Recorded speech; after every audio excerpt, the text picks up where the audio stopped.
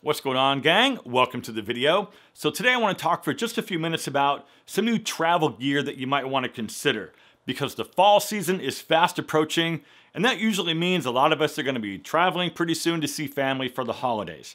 And now, even though it's early, it's still a pretty good time to start making those travel plans and to start thinking about some of the items you might want to be bringing with you. So with that, my name's John. Let's get into it.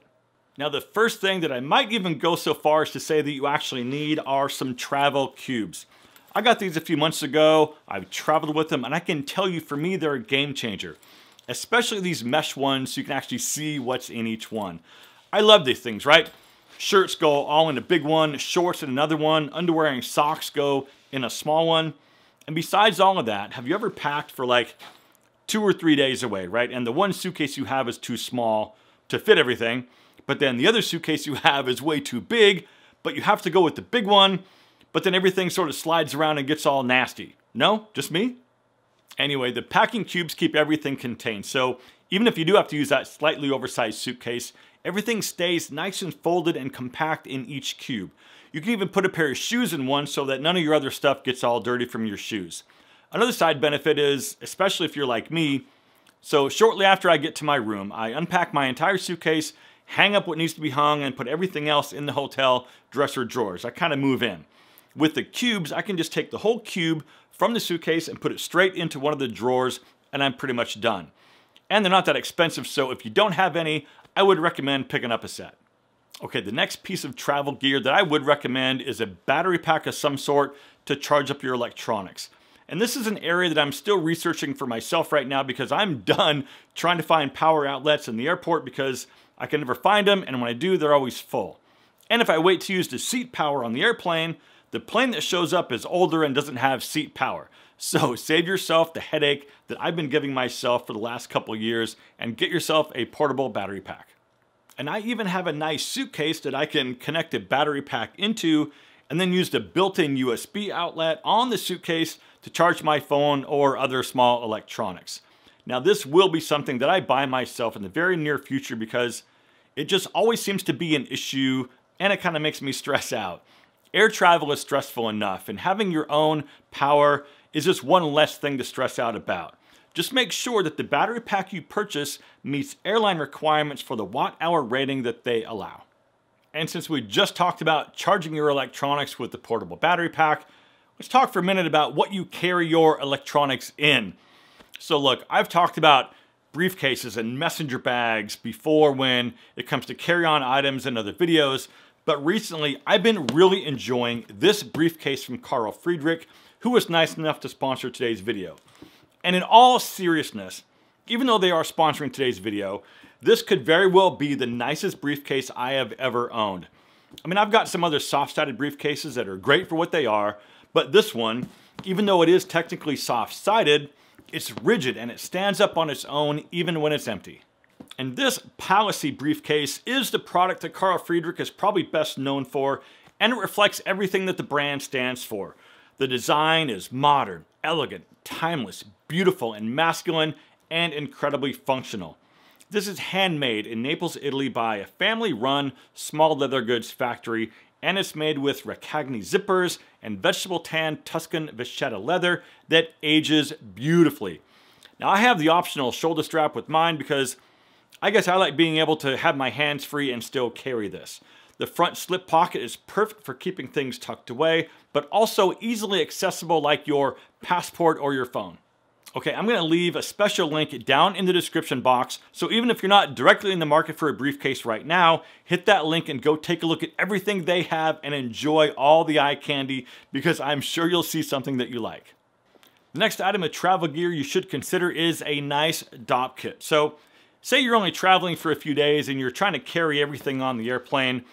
It'll help if you have a DOP kit with at least one clear side panel to help you get through security without any crazy delays. However, if you're going over the river and through the woods to grandma's house for more than just a few days, and you're checking a suitcase, or maybe you're just going to do a quick weekend getaway staycation by car somewhere close by, I would invest in a nice quality DOP kit. So personally, I have these two, but this is another area that I'm kind of researching because Although I love this one, and I've been using this for like the last 10 or 12 years, I think I'd like to get something a little bit nicer. However, with that said, if I'm going on a long trip, this is the one that I will bring because it has room for literally everything from full-size cans of hair clay, shampoo, toothpaste, skincare items, vitamins, razors, you name it, it'll probably fit. And I like that it's got individual compartments so I can keep, wet stuff in one side and then dry things on the other side because I don't necessarily want all that stuff sort of packed in together in the same compartment. However, that's also one of the drawbacks because this fits so many things, I tend to overpack it and bring more stuff than I actually need. Something in a size sort of between these two is something that I'd kind of like to shoot for. Now, something else I came across a few months ago are solid hygiene products. You can get a solid shampoo bar and even solid colognes. And I kind of like the idea of a shampoo bar that's similar to a bar of soap that you can also use on your body and that packs away nice and small and doesn't take up a lot of space in your adopt kit. Now, because I'm usually the guy that brings my own body wash, shampoo, and conditioner with me on trips, but if I'm only going somewhere for just a few days, I could totally get on board with using one solid shampoo and body bar. I'd have to give it a try first and see, but I thought it was something interesting enough to include in this video, especially because space in your luggage is very limited. Another thing that I wanted to mention is reusable Ziploc bags. So this is where you might store your shampoo bar and also any snacks or food items to sort of munch on during your trip. These are washable, they seal up securely, and they come in lots of different sizes to fit all sorts of different things. You can keep your memory cards for digital cameras in these, or spare batteries for other electronics, or even all your vitamins for all the days you'll be gone. And this is going to take up a lot less space than packing all your different vitamin bottles with you.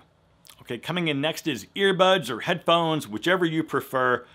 I'm more of an earbud guy, and I use these ones because they were super affordable, the battery lasts a long time, they fit in my ears very well, and they never fall out even when I'm running. So I'm sort of a documentary movie fan, and I'll download a few interesting documentaries to watch while I'm on the airplane.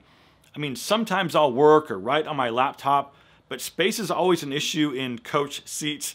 So for the most part, I just kind of use that time to zone out on a movie, so having a great quality earbud is absolutely mandatory for me. Now this brings us to what to do with all your charging cables. Now get yourself some sort of cable management solution, preferably something flat that sort of folds open where all your cables can attach without getting all tangled up together. Listen, everything is rechargeable these days and everything comes with their own charging cable. And if you're lucky, some of them are universal so you can use like one cable for two different items. But sometimes we're not that lucky, especially if we have something maybe a little bit older with like a mini USB. It's a good idea to have a solution for all your different cables that can keep everything contained and organized so you never have to worry about where you put your phone charger. Okay, that's where I'm going to wrap it up for today, gentlemen. But before you go, if you made it this far, please hit the like button because it is a huge help.